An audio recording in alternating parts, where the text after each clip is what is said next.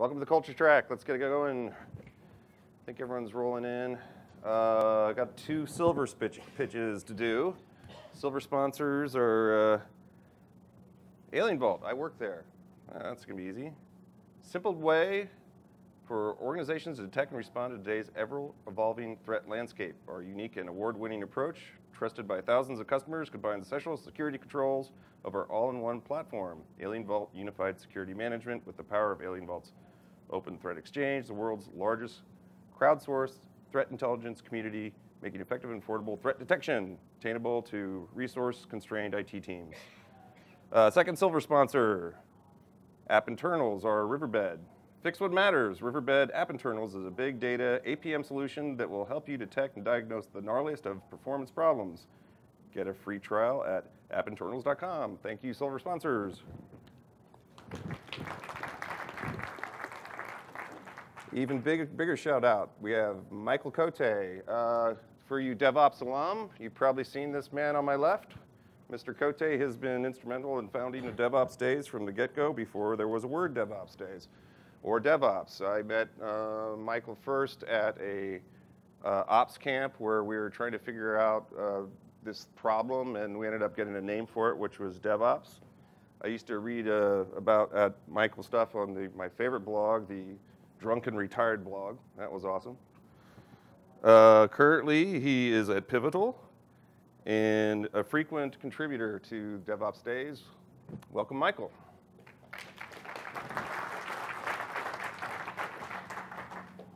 Well, hello, everybody. How's it going? Thanks for coming to this talk. I might need someone to make sure I don't die of thirst when I walk the way back there, so I need a buddy. Anyways, this is a talk called DevOps for Normals. It's basically the kind of thing that I like to give as DevOps talks are when I go out and talk with people who are trying to implement this, who are normal, like what their questions are and why they're doing it and how it's going for them. And at the end, I'll wrap up with, now that I'm at Pivotal, I go talk with large organizations a lot, whether they're for-profit or, I don't think anyone's necessarily anti-profit, but non-profit. And they seem to have a particular set of characteristics or problems or shit shows they got to figure out. And so I'll go over kind of like what I've picked up that's useful for them as well. And if you're interested in the slides, you can go get them by going to cote.io/DevOps for Normals. And I also put it in the Twitter stream because I'm very self-promotional and everything. But there they are. So first of all, this is me up here. As Lee was going over, I've been in, I guess you would call it the infrastructure software area if you really wanted to bore people with a way of describing it. As an analyst for about 8 years across two companies, a little company called Red Monk where I worked for several years, and then I worked at 451 Research heading up the infrastructure software team that covered all sorts of stuff like this, between the operating system and the application, if you will, everything that's in there. I worked at Dell for several years doing corporate strategy and M&A for software and for cloud, which gave me an interesting viewpoint on all of this. And I used to develop software a long time ago. And now I work at Pivotal, just going out and trying to explain why you would care about us and what we do and how you can get a bucket of water and get your hair to stop being on fire, if that's the position you're in, if it can be extinguished with software. So if you end up not detesting stuff I'm doing, I have a lot of podcasts that I do and blogging, and I write a column for the Register and things like that as well. And then also, this is the podcast that I do the most, Software Defined Talk. It's more or less weekly. We don't really get paid for it, so when we don't want to do it, we don't. It sort of proves out economics, I guess. But we were trying to get someone to sponsor the Jumbotron for us, to just throw away $20,000 and let us broadcast from it. But it didn't happen. So now here we are. We've hacked our way into it. Success. So this is more. I like to start with conclusions more or less. That way you can leave if you or I get bored, and you can kind of get a sense of what I was going to talk about. And also, like, check this out. Like, you're not supposed to put a lot of words on slides, so I score.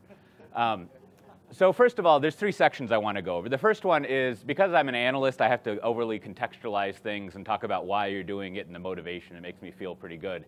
And I want to give you a quick overview, hopefully for you mercifully quick, judging on like, the way you guys dress, you probably don't care about business.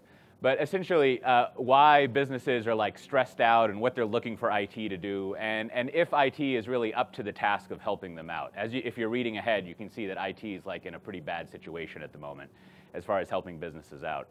And then this is kind of like a follow-on of a little bit of what Ernest was talking about yesterday. Like I think at these events, it's always good to have an attempt at least pointing to what DevOps is and how DevOps is going in the market, because that's certainly, this doesn't happen so much in Austin, but in lots of other geographies, one of the main things people ask is like, so what is DevOps? How do I do it, right? Like I got these DVDs and I haven't been able to install it yet.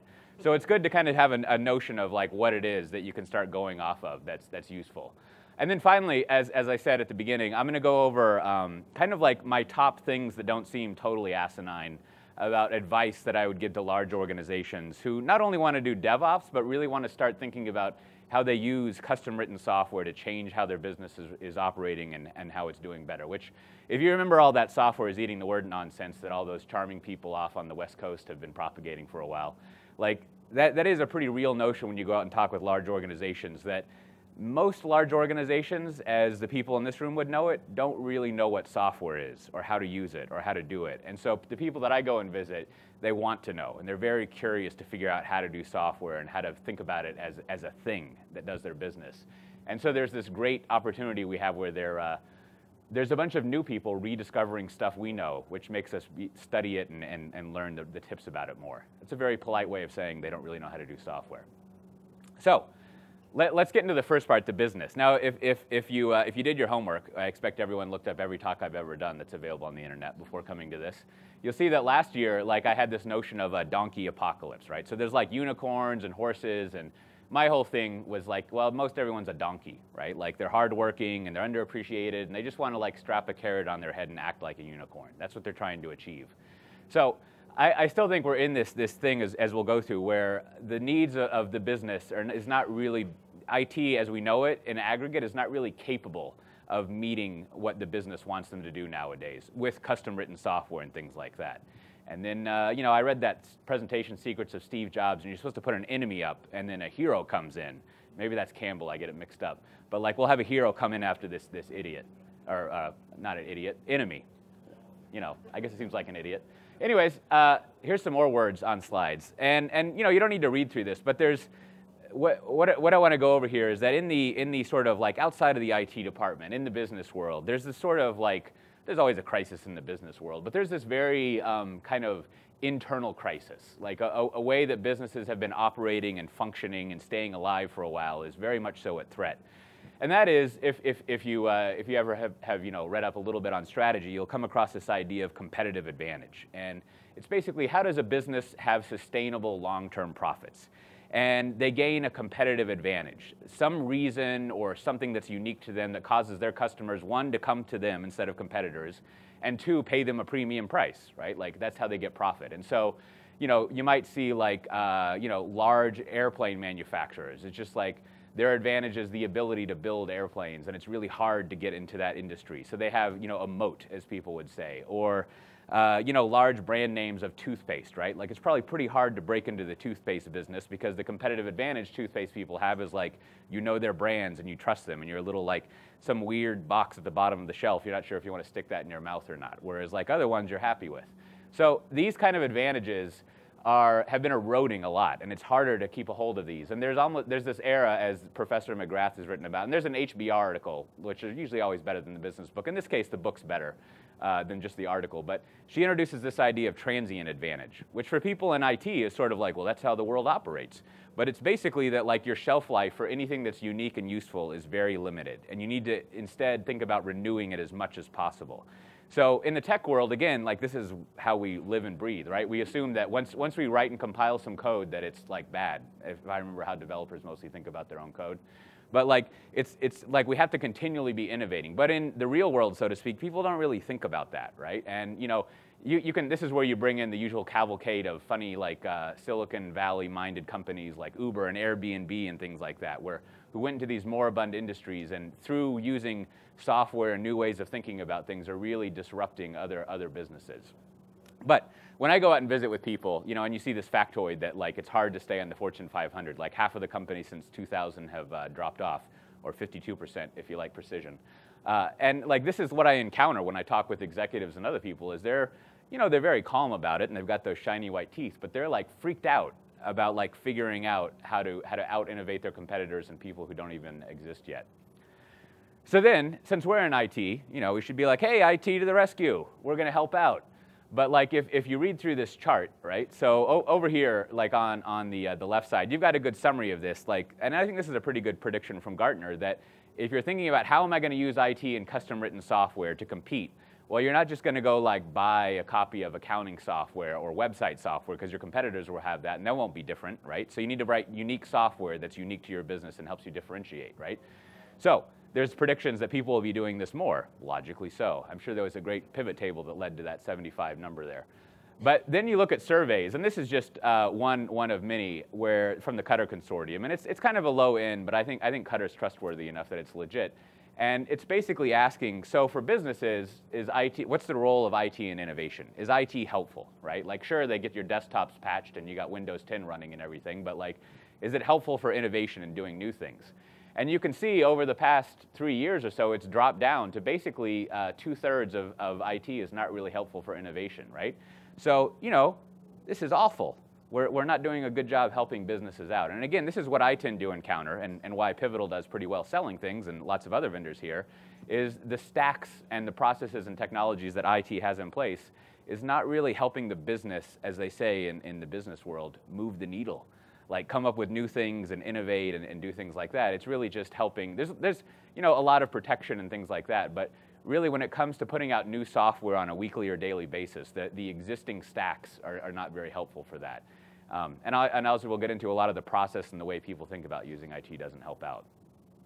Hence, we have this scenario, like when you go talk with people, sort of like this nightmarish apocalypse situation involving escalators, which isn't an allusion to any company or anything like that. But like you know, it really is like you go and talk with people, and like I said, they're in a pretty dire situation, and they're worried about their business because their IT is so awful. And then you get rogue IT and all this stuff where people are like desperately flailing about for stuff. And you know, you guys probably all know that if you don't have some modicum of centralized control over your IT stuff after 5 years, you don't want to find a new job because you've got lots of technical debt and stuff doesn't work, and you know, you got the inmates running the asylum.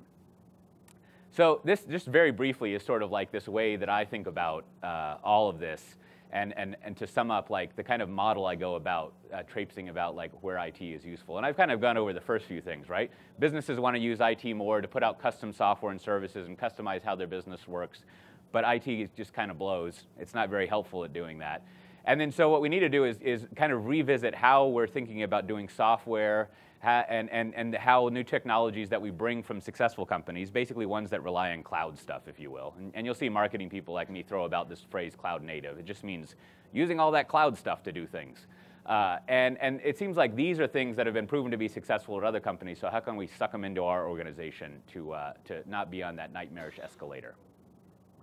And I'm only going to talk about one of these tools here, but there's a guy I talk with in Twitter, and he's kind of in the Pivotal world of stuff over at Travelers, and he has this good kind of stool, right? So you're trying to achieve like business agility on top, right? This is solving the shiny white people teeth problems. And you've got technology, like, you know, you've got your cloud technology down here, your sort of microservices and your way about thinking, doing software development. You're changing how you do that so you can deliver weekly and daily. And then over here, we'll be talking about a little bit of the processes, you know, having an agile mindset, having a DevOps approach to things, and definitely having a continuous delivery mindset of doing stuff. And for many of the people in the room, this stuff is sort of like, hey, welcome to 2005, right? Like, that's what we've been doing forever. But again, you've got to think, that's why this is called for normals, right?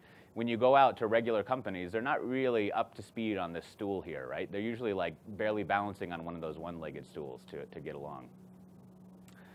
So, like I said, I'm not going to go over all of those things, but I wanted to talk about how DevOps fits into all of this, right? And into supporting that stool, helping businesses better figure out how to use IT to stay alive and be competitive.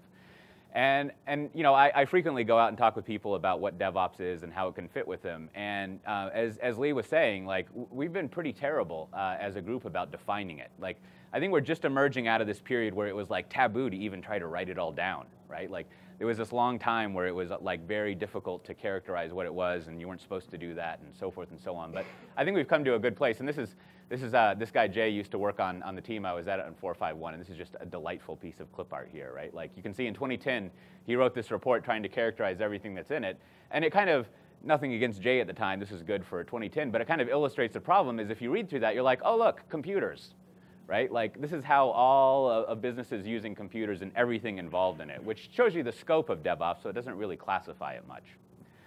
So at this point, it's definitely important to start characterizing DevOps because I see a lot of things like this from surveys.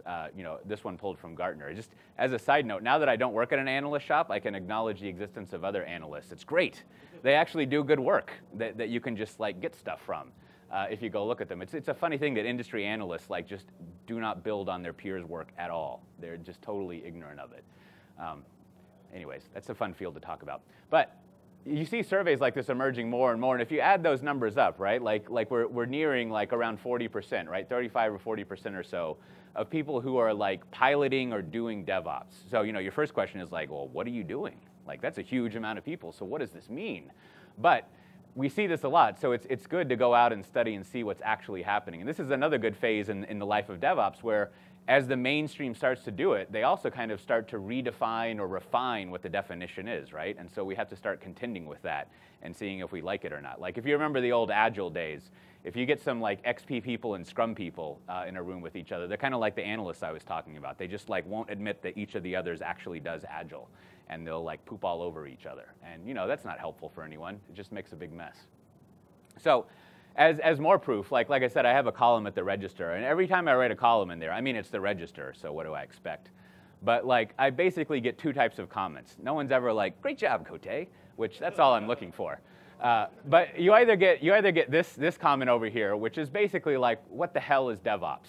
And then at length, it's like, I keep reading these articles, and like, well, no one ever talks about what it is, and it's because it's kind of boring to write about.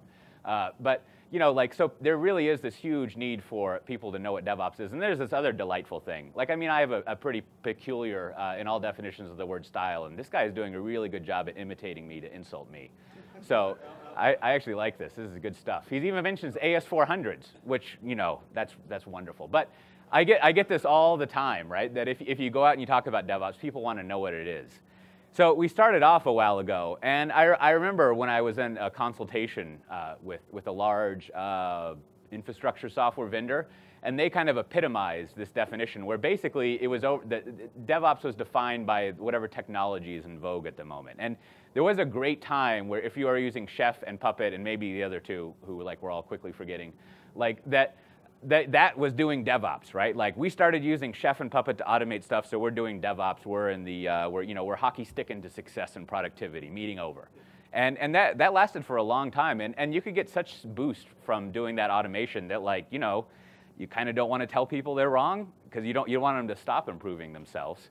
And then I think we've just emerged out of this area where people basically look at if we're using Docker or doing containers, then essentially that's doing DevOps, right? Then that's the DevOps that we're doing, and we've got that handled in the same way that we're doing that technology. But then us who are not Docker, I would say, we love this kind of like retort to it. It's like, well, here's like Docker, and then here's like everything else you need to worry about, and here's like a metaphoric learning curve of how hard it's to get over there. Now, to be fair, all of these vendors want to do all of this stuff, right? Like all of us are after this giant stack of things. But the thing that's trying to be communicated is that it's not just any given one technology that you're going to use that's going to change things, right? It's not like that little bottle of STP or racing stripes that's going to make your like old LeBaron run better. Like you need to actually like do something to it. Maybe buy a new one instead of using that old one there. Or you can, what do they call it when you like put absurdly big wheels and make it look like a box of cereal? You could do that to it. That would be great. So wrapping up this delightful middle part, I think if, as always, the answers are in the multi-year DevOps report with science that I don't understand and so won't even go over. Nicole is out giving some talks at lots of DevOps days where I think maybe she'll try to understand this, and that team who works on this is actually pretty good at reaching out to you and trying to explain what's going on there. But if we skip between these two slides, and I won't look over them, I won't read over them in depth, but if you read over this, and here's the presentation you can go look up where they go over these. there's a pretty good summary of the behaviors and the technologies that are in use that are defining what DevOps is and are leading to people being more successful with using custom written software. So at the moment, I think if you look through this, I mean, both of them are enabling basically continuous delivery, and then you have a lean mindset of going through things. But these are the things that you want to be doing to make sure that you're doing DevOps and getting all those benefits that you hear about. I mean, they have these absurd numbers of 30 and 60x increases and stuff, and most of us are just like, if I could get a 2x improvement, that would be great. So like, it's worthwhile looking these up and kind of studying them and figuring out what these practices are and seeing if you're doing them. Because when I go out and visit people, like they usually, like they kind of, as we'll get to, they kind of speak to doing this stuff, but they're not actually adopting these practices. But again, I think we have a pretty good working definition of DevOps now. And to correct what I was saying, actually back in the comments, every now and then on the register, someone comes, I don't know if it's writing, more like typing to my defense, and they're like, go look at the DevOps report, you idiot. Like that does come up every now and then, which is heartening to see. So now, let's go over DevOps in the large.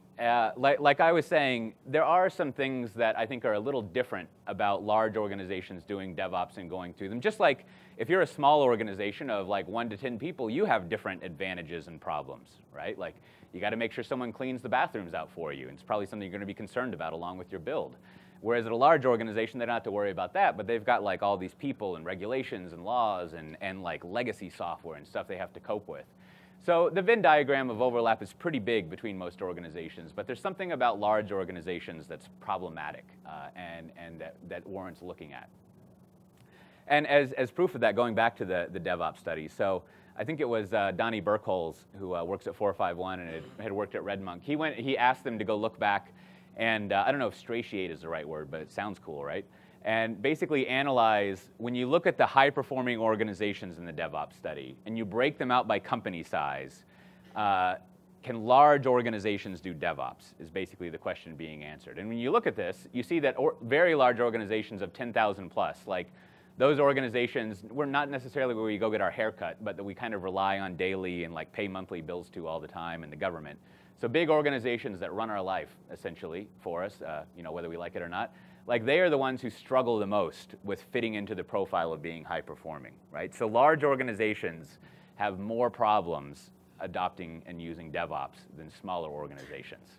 That's the conclusion there. Look, and someone did a screenshot and they forgot to move their mouse. That's always annoying when that pops up. So this brings to the first sort of like thing for large companies that I try to tell them. And like, if you remember this scene from Mad Men, I mean, you remember every scene from Mad Men, right? So I'm sorry to bore you with this. But like, Don here has just like, for the umpteenth time, such that it's kind of boring as a story arc, totally like shit the bed of his life. And he's like on this multi-bender and he got fired and like, he has this sense about him that like, I'm Don Draper, right? Like, I'm just gonna be successful, I'll do whatever I need, like it'll work out. Sounds like pretty much every large organization I've encountered, right? And like, he's got his buddy, he used to be like all crazy, but now he's cleaned up. And at one point he's just like, you know what you need to do? You need to do the work, right? Like you need to go in there, just humiliate yourself by being a copywriter, figure out what the work is and do it. You can't just like gloss over and hand wave and stuff. You're not an industry analyst, for Christ's sake. You need to like do something. And then sure enough, he does that and it pans out. And that's really a pattern that I see over and over again with companies. And one of the first things as a pivotal person or just an individual that I go in and tell them is like, so are you actually like doing the work? Are you actually doing agile development, or are you just like pretending that you're doing it? And as proof of that, you see my 1-2 punch of funny picture and then chart, right? Like for both sides of your brain, if you still have them. Like there's this great survey, and they finally released this recently, but I got this from their conference it was at, that the Gartner was doing. And they were asking people, do you do these practices, or are you planning to do them? Over again, a small set, but kind of reliable based on the people that they went to ask about it. And you can see that after unit testing, which, let's be frank, that's sort of just like, I don't know, sprinkling brown sugar on your oatmeal. It's really easy. It's not a complicated way to improve things. And it gets you big improvements, just like oatmeal on its own is not great, but man, add some sugar and it's basically sugar. But after unit testing, like people doing these practices falls off like markedly, right? So in your head, add up the blue and the green, right? And those are people who are doing these practices. And you go all the way down to like to DevOps, which doesn't exactly jive, what kind of mixes with the numbers that we saw previously. But even things like continuous delivery, right? Like that's been around, I forget when that book was published, it was like 2007 or 8, and you have like such a small amount of the market like actually doing continuous delivery. The more people are doing continuous integration, but the point is, mildly empirically, that might be an insulting word, maybe old Bacon's like rotating in his grave, but like kind of chart scientifically, you can see that people are not doing the work, right? They're not doing the basics. So it's good to go back to your organization and either pat yourself on the back because you're in the blue or the green here, but kind of figure out if you know what these are and see if you're actually doing them. And chances are the answer is like, no, let's go get some coffee, because you're not happy with the result. So at a very high level, and I like to go over this basic thing because as evidence from that previous chart, there's not enough people sort of like actually doing the work that seems common and basic. And so I like to go over this idea of small batch thinking, which is a lot of what we're trying to achieve with continuous delivery and lean thinking and things like that. But it's basically thinking on probably realistically a weekly turn cycle of how can we quickly come up with an idea of how to improve a product with software, figure out a way to code it, deploy it to production, and observe people using it, right? Like if I were to tell that to you as I did just now, you're like, that sounds great. Also, do you want to tell me how like to breathe and do other obvious things? But if you think about like, are you actually doing this where you can deploy a piece of code and you're running a full experiment, full cycle, and getting input and figuring out if it's working? And if it works, of course, you keep doing it.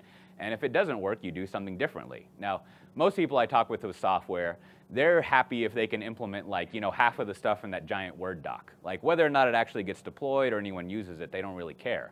But I would suggest that at all levels, especially at large organizations, it's important to like understand this sort of lean startup mentality, this scientific approach to doing things, and think about all the way to the top of your organization if people know about this cycle and are applying it to the way that you're doing software.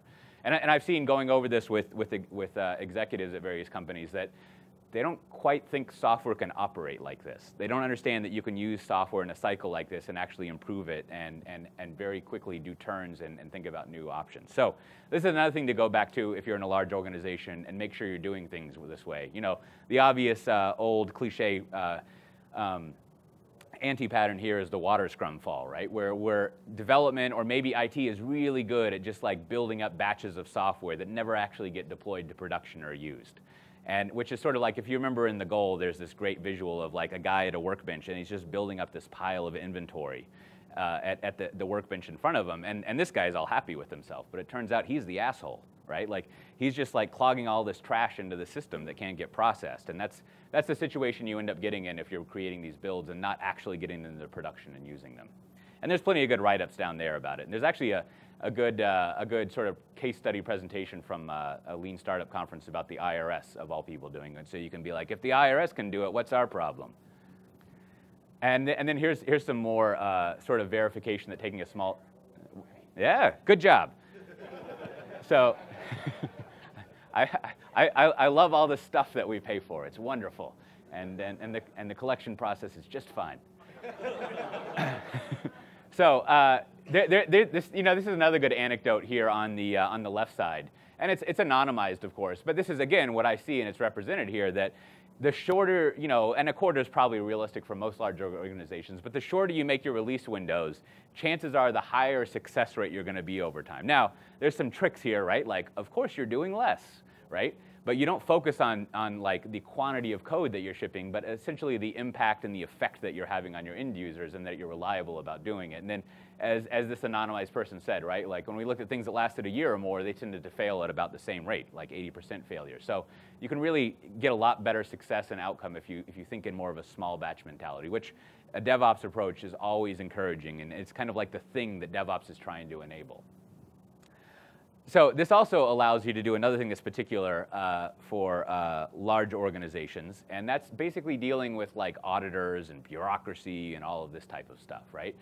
And at first, like when you talk about deploying code every week, people just like freak out, right? Like their heads explode and they think that all sorts of terrible things are going to happen. But I've been talking about this with people enough that I started to try to keep track of risks that doing small batches addresses. And there's some obvious ones that if you can deploy every day or every week, right? Like you're deploying less code, so there will be errors because it's software after all. but at least you'll have less code that will have, there's less surface area for bugs to occur, right? You don't have 6 months worth of code that you're going to discover for the next year all the stuff that you did wrong. And then you also have regular release windows that you can release things at. And then there's the one it's not really often thought of a risk, except in large, big blow-ups. But that's like the biggest risk in software is like you create software that isn't actually useful, that like you thought would be a good idea and no one finds it useful to do anything with it. And if you're not releasing every week and observing people using it or not, you're not really going to have enough speed to know that. But I think the ones that most auditors and large organizations respond to better is thinking about things in terms of risk, right? And this chart kind of illustrates that the longer that you're going without releasing software, you're kind of building up this amount of risk, that once you actually release it, after 6 months, you see that the orange line is the bad one. That it's this huge amount of risk that you have. Whereas if you're releasing every week or so, you do build up risk, but you encounter that risk and you run to it and you kind of minimize it and you smooth out your risk cycle. And there's also options if you adopt a lot of DevOps and agile principles about things always being shippable and coherent, that like in theory you could just like stop funding it. That seems to be how Apple runs their product management and Google every now and then. But you can like have that thing there and close down the budgets essentially, and you've got a product, right? So you don't have budget overruns. Like you actually have something out there and you can shut it down, or not, right? You can keep funding it more. So you have a lot more control. And ultimately that's what bureaucratic people want in this situation, is they want to have assurances and control over processes and know that you crazy IT people aren't just like, burning piles of cash like we have been for a while. And a small batch approach really addresses a lot of this stuff, and many of the things that we find in DevOps, like making work visible and having lots of monitoring and so forth and so on. So just wrapping up quickly, another thing that I like to go over with large organizations is they always have a lot of legacy systems. Like, I mean, the IRS is a good example. They still have machines running from the Kennedy administration, which is great. They work. So we should give ourselves a pat on the back for being computer people. Probably the longest running computers ever. Anyways. And what I find is, again, like not doing the obvious sort of agile software development and ways of dealing with software. Most mainstream companies don't really have a way of dealing with legacy in place. They don't really have very active portfolio management where they're going in and finding out, discovering all the applications they have, kind of ranking them for business value, putting them on a plan to keep being funded or end-of-lifed. Like they don't really have those notions. So that's the first thing. Make sure you have some sort of portfolio management plan in place. And then if you haven't like virtualized a lot of these things, that's another good step. These are all just cheap tricks, like sugar on your oatmeal to do things. Because the real answer is that once you take rid of all the low-hanging fruit, there really are no good answers for how to deal with legacy. It's just a problem, right? It's a hassle. And that's a huge part of what large organizations are faced with, is all that existing stuff. So there's some great like development patterns you can follow, like the Strangler pattern, which is very well documented. There's a good illustration of how that could go terribly wrong in the new Jungle Book movie, if you remember the pivotal scene at the end. No spoilers, but it's the fig vine tree there. So you got to watch out with that a little bit. But the other thing that you want to do at a large organization level is think about what method of portfolio management do I have in place? And I'll just throw out that there's a good example that's written up in Escape Velocity. And this one, it probably is better to read the HBR article. But it's basically applying an old management consulting gimcrack, the 3 horizon thinking, and applying that to the way that you do your software management. It's really worth looking into that because it's a theory of management that's built around, I guess you could call them selfish actors, right? Like it says, like, given the way that business works and that people want money, they keep ruining innovation based on the present interest in making money in the present. So how do we organize your system so that happens less? So finally, this is the most speculative part, and I'd be interested in hearing y'all's input. And that's sort of like staffing, like the type of people and how you staff a project and things like that. And a lot of this new stuff can seem like, the Oregon Trail, right? We're going to send these people out, and it's going to be disaster and blow up, and you'll die of dysentery, if you remember that. That was always a fun thing to play in school. But what I've noticed, and this is always skates terribly close to another DevOps taboo, which is this bimodal IT. You can like give nightmares to all sorts of people if you mention that. But as I go out and I talk with large organizations who are applying DevOps and just more an agile mindset of doing things, I've noticed that there's kind of a multi-staffing way that they do things. They identify, what they'll usually call like cowboys, right? People who like really want to do new things, and like once it gets to version 1.1 of something, they're like out. They're not interested at all.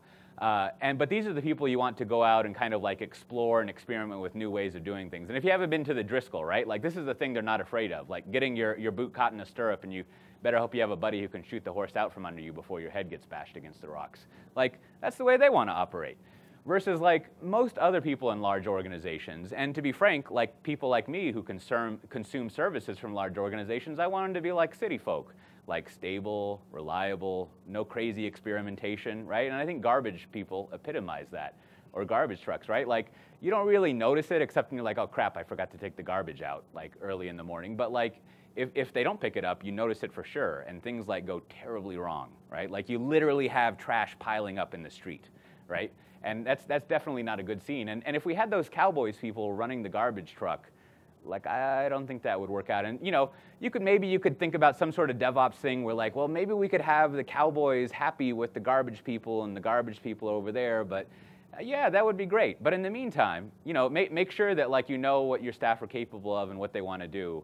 And you sort of assign, not necessarily an application or a project, but you bring them on at the right life moment of your application, right? Whether it's new or maintaining it or stabilizing it. And you know, maybe you move them in and out, but it's good to be aware of these two types of mindsets that you have and know how to use them. So with that, I'm a little bit over, so I'm stealing time. I always like to end with this bit from the Agile Manifesto, because it's kind of what I'm always trying to do out in the world, and we're definitely trying to do at Pivotal. And thanks. I'll be at the Pivotal table. I'm happy to answer any other questions or just around. And I'll see everyone next time. Thank you, Coté. And a couple-minute break, and we'll get started with Jody.